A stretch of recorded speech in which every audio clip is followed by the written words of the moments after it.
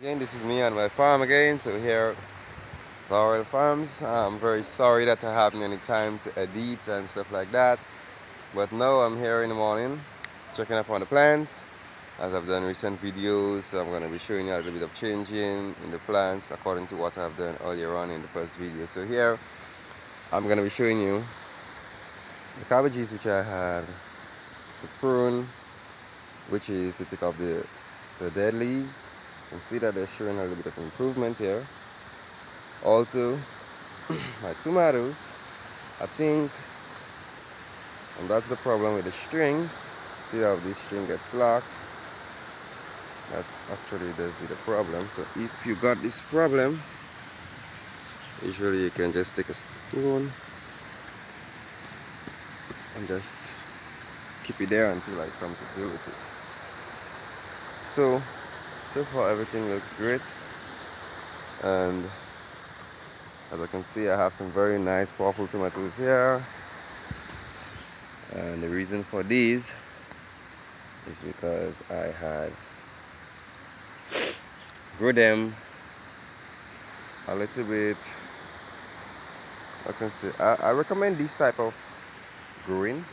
I've seen it recently on YouTube's and other platforms. So I'm gonna say, like, I recommend it very highly because it gives you more depthness of earth, meaning while they may have a bed that might just give you 6 inches, you can have a bed that can give you 12 inches or more, you know. So the roots get enough chance to at least go down and go down and go down and go down, and you have enough soil to hold that water inside of it. So I'll be showing you around the land today. So these are the cabbages which I've done, and these are an next set of tomatoes. So I can see, like, this tomatoes is actually on its peak, so I gotta start tying it up. Also,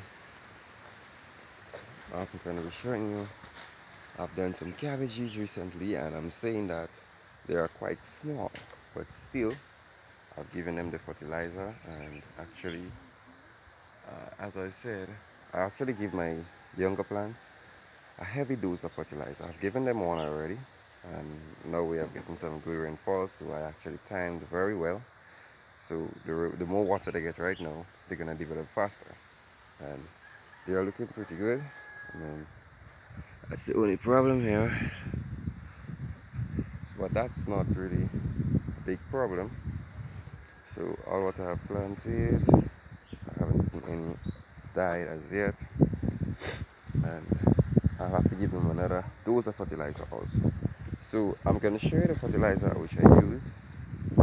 So I'm gonna be coming with a video to show you guys, like, how many fertilizer I put for a young plant, and why I give my fertilizer in the early stage, why I give it so strong. Because if you got a soil that is not recommended enough, I gotta clean up that. And I'm gonna tell you also, don't leave your beds with weeds overhanging. I'm just a little bit busy these days. I can't even get to do things, but at least I have to get that clean. So as I was saying, if your soil doesn't have enough strength to start your plant, which means your soil may be facing some types of, I can say, fungicides or bacteria in the soil, and your plant cannot get a head start, then I'm gonna say the bacteria tends to kill the younger plant. Why? Because it is a very young plant, and it doesn't have much of the system to fight against the disease. That's how human body with children really works. So what I really do, as I said, I give them a strong dose of fertilizer, and afterwards I put them into the soil and give them enough water as possible. So the fertilizer will help boost the plant, that's one. It's going to throw it off the ground, and it's going to also help it in rooting aid, because fertilizer really need water. And I don't know if anybody has noticed that the stronger you give the fertilizer, the more water you give the plant. And just like hydroponics, the fertilizer in the water, and the plant absorbs the fertilizer, and then it drinks the water one time. So it always gets continuous water, so it grows very quick, very healthy. So I'm saying that if you want to start your plants and you find your ground is not that good, you can buy a packet of the powdery, which is a fine um, 20 fertilizer. It's going to be in a blue salt fertilizer, and you're going to mix that, not too strong. I mean, not too strong, but according to the tub you're using, I'm going to be showing you in my video when I'm going to be fertilizing these by tomorrow. Please Lord, I'm going to be showing you how I really does it and what amount of fertilizer I use per every fertilizer, because I've taken them out young recently, because really I wanted to really feel back here, seeing that these cabbages up there are going to be going anytime soon.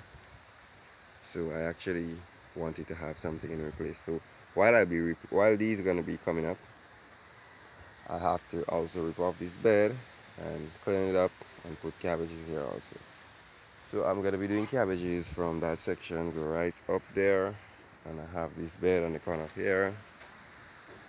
And also I'll be doing here cabbages also, because I find the soil here, cabbages don't tend to like plenty water, and if by chance I doesn't have a sufficient market, the soil is it's well drained, so I don't have to worry about soggy soil and my cabbage is getting too much of water and they're rotting and stuff like that.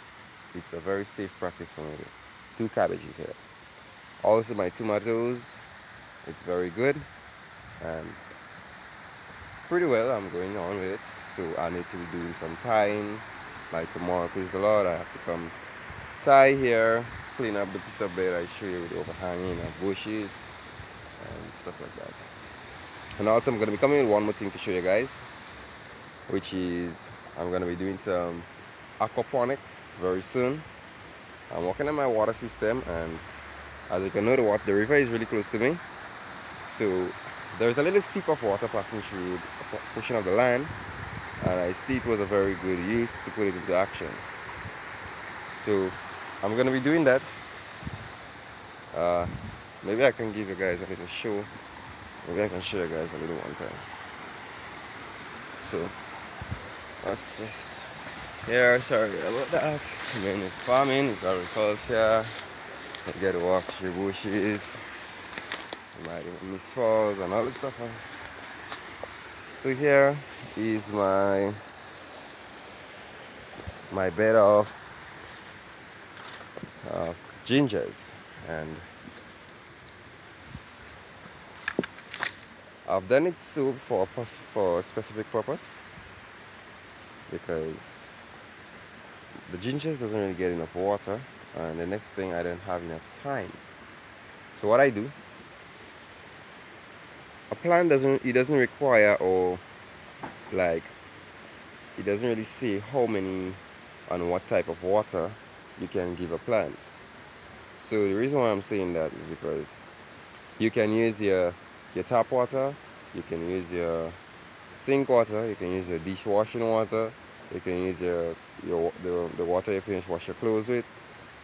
All these can be determined as water to give to your plant, because the plant doesn't really absorb the soap from it, it absorbs the water from it. So hence for the reason I'm using, this is the water that comes from our sink, and I've looked into it and it's been just throwing out, wasting. So I decided to let it fall straight into the gingers, and I think they're coming on pretty well, and the ginger is going to get the amount of water it needs, and then hopefully I think that things are going to be in place. So what I may have to do, I may have to cut a slide drain on the top of there so that the water can come down and settle inside and take its way and take its time and sip through the bed, and everyone is going to be getting enough. So back to what I will have to show you guys. So first of all, as you can see, these drains here, I did this drain because I really wanted to find out if the water didn't settle there, to if the water is actually running here. So here is it. I've done a little structure here, and that's what it's like. So I've done that, and now the water is going to rise. I need enough water, so it's going to be coming up all the way to that bamboo here. There's a bamboo, and I put a piece of bag. This bag can last for at least 4 years. And if I see any sign of rottage in the bag, then I'm gonna have to, there's not gonna be much work to do here. I'll have to break my whole stuff again.